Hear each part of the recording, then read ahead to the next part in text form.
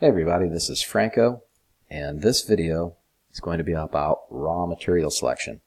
If you are an experienced machinist, you know how much of an impact the proper raw material choice can make on the outcome of your machining projects.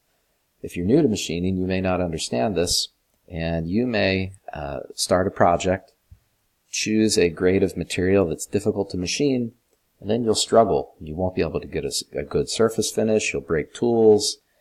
It'll just be a miserable time, and it may not be because of anything else other than the fact that you've chosen a piece of raw material that's just really difficult to machine.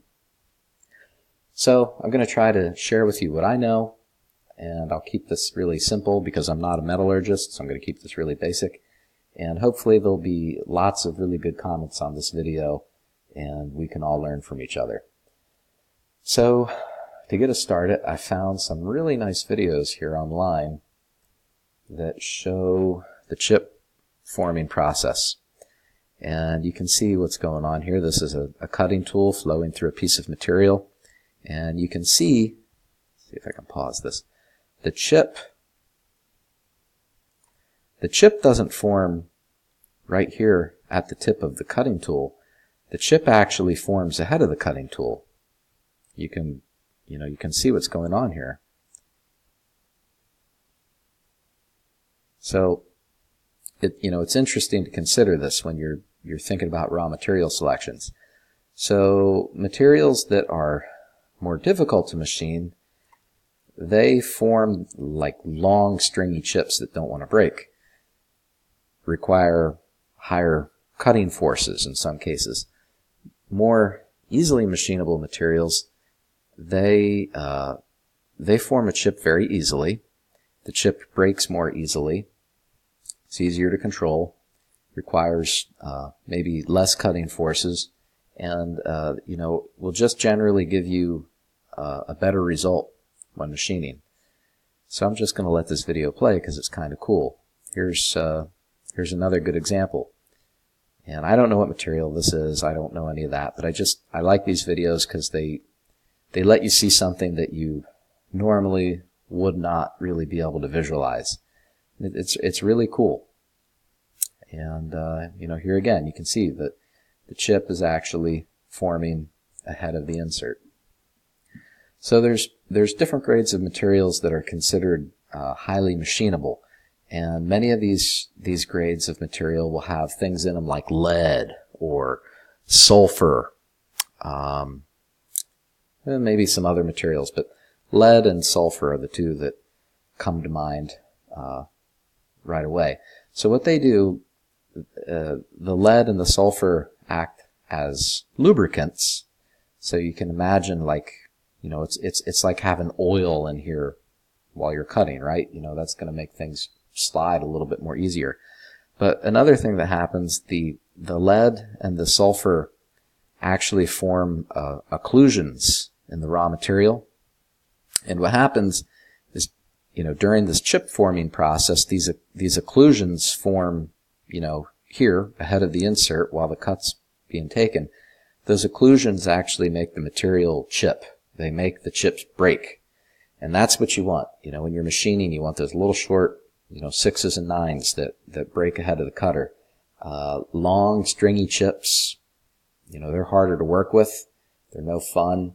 And they're more typical of difficult to machine materials. Okay, so that's the end of those videos. So let's just recap where we're at right now. We want to use highly machinable materials because they chip better, they give better finishes, they're easier to work with. And, on your DIY machines, usually if you're in your garage or your basement, you're not usually working on this big honking heavy duty machine that's ultra rigid. You're usually working on a smaller, lighter machine that has less rigidity, and that's where those highly machinable materials really pay off. You'll get better results. If you're in a commercial machine shop with big heavy duty equipment, material selection still matters, but it's not going to be a showstopper like it would be in your garage.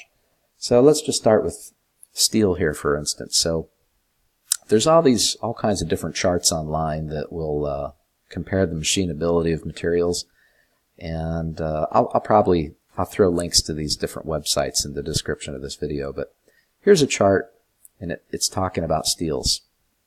So 1018 steel.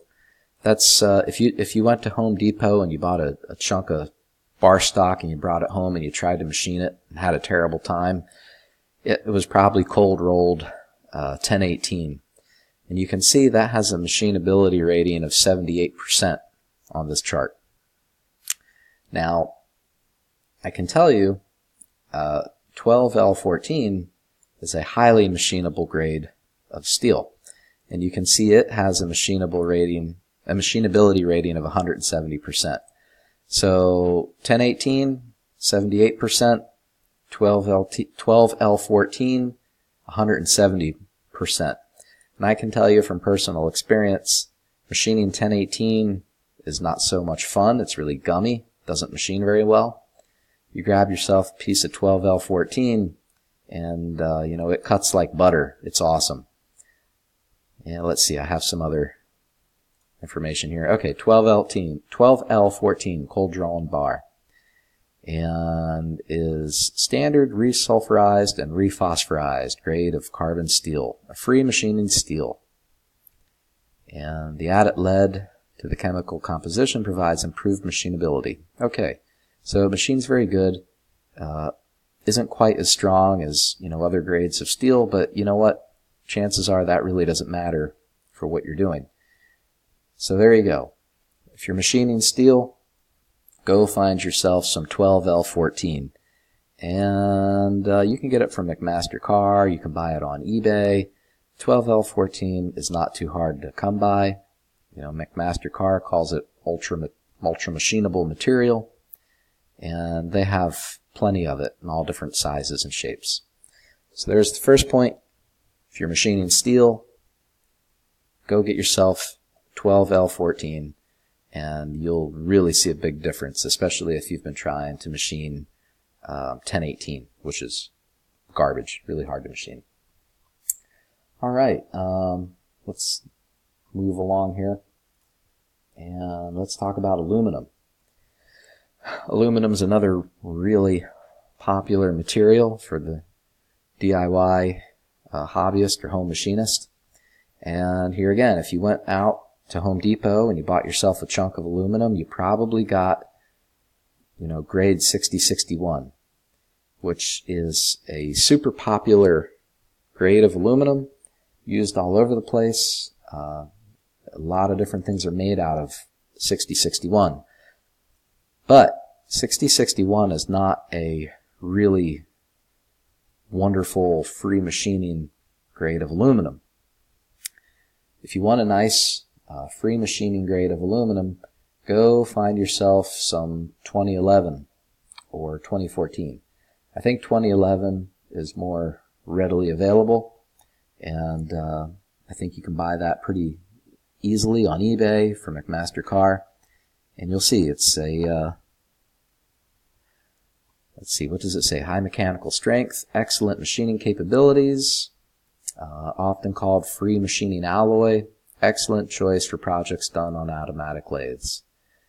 And it says, the high-speed machining of this grade will produce fine chips that are easily removed, and Alloy 2011 is an excellent choice for production of complex and detailed parts. So the first time I spent most of my life machining 6061, which, is really not a difficult material to machine, especially if you're on a production machine with coolant and rigid, heavy duty, able to take good cuts. 6061's fine, but on a little DIY machine, 6061 stinks. And the first time I cut 2011, I was like shocked at how easy it was to machine. It chips beautifully. It gives really nice finishes. So, long story short, if you're going to machine aluminum, go find yourself some 2011. And here again, I think, here we go. McMaster-Carr, they have 2011, formable, easy to machine, has an excellent machinability rating, It's available in all sorts of different sizes, different precisions. It's not terribly expensive, and you can, find it all over the place. All right, next, let's talk about brass. So if you're going to machine brass, you want to go get yourself some 360 alloy, or brass, 36,000, brass 360. And this is, I guess you may find this as the gold standard for a lot of those machinability charts. They may consider, brass 360 the 100% machinable.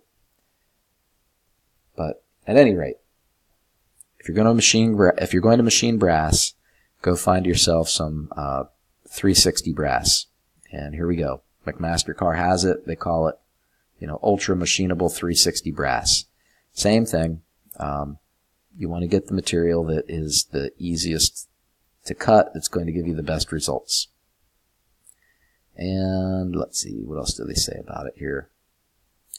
I guess there's not too much else to say about it. Just, brass, ultra machinable 360. That's your brass grade that you want to go after. All right, what else do we want to talk about here? Oh, stainless steel. Okay, so I don't machine much stainless steel in my garage, but we machine a lot of it where I work. And like 316 stainless steel, for instance, it can be a very difficult grade of stainless steel to machine, especially if you don't have a good setup or a good rigid machine. In your garage, DIY, if you need to make something out of stainless steel, then 416 is the grade you want to look at. And let's see if I can zoom in on this chart a little bit. This is comparative machinability of frequently used stainless steels and their free machining counterparts.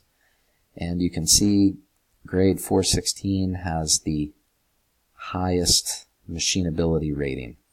Now, I won't lie to you, I have not personally cut 416, but I'm going to go by the literature that I found here on this, and I'm going to say that this is the one you want to go with if you need the more easily machined stainless steel. And perhaps maybe there's somebody out there that can comment on machining 416 compared to other stainless steels. And I would really appreciate that if you could throw that comment on this video and help everybody out. Okay, so we talked about all the different, free machining grades of, common materials. There's one other thing that I'll say, and I don't really have a good picture to show you this, but I'm just going to, kind of speak to the topic. Even with the free machining grades of material, what you will notice is, so let's say you get yourself a piece of 2011 aluminum. It's almost as if the bar stock has a skin on the outside of it. And so let's say you grab yourself a 1/4-inch piece of 2011 aluminum, and you take a very light cut, like you're just going to take 5 or 10 thou off the outside of the bar stock. You may not get the best surface finish or the best machining results taking that light cut. It's and I'm not a metallurgist, so I'm just going to explain this to you in layman's terms. It's like the mechanical properties of the surface of that bar stock are not the same as the rest of the stock, closer to the center. So even in the free machining grades, you still need to cut that skin away, get down underneath that skin and get into the more, easily machinable material that's underneath it. Okay, I want to keep this under 15 minutes, so I'm going to stop right there. Thanks for watching. I hope this was helpful. And like I said, if you have anything else to add to this conversation, please, comment on this video and share your knowledge. Okay, thanks for watching. Be safe.